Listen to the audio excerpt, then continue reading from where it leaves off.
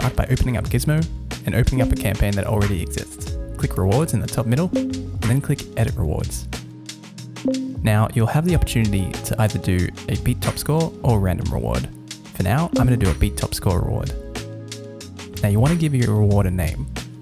I'm going to go with you win a free TV.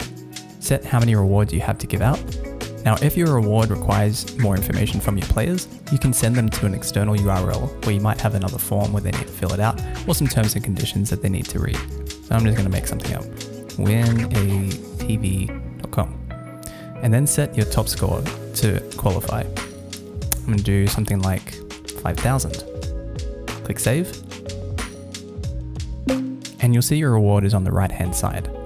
Now, it's important to note that you can draft as many rewards as you need, and they won't be live in the game until you click Enable Player Rewards. So if you're ready, go ahead and click Enable Player Rewards, then click Continue. And your reward is live in your game. Now to see your reward, go ahead and just click into the campaign that you set it up in, and then you can actually see them listed live in your actual game campaign. And to keep track of who's winning, there's a Winners tab as well.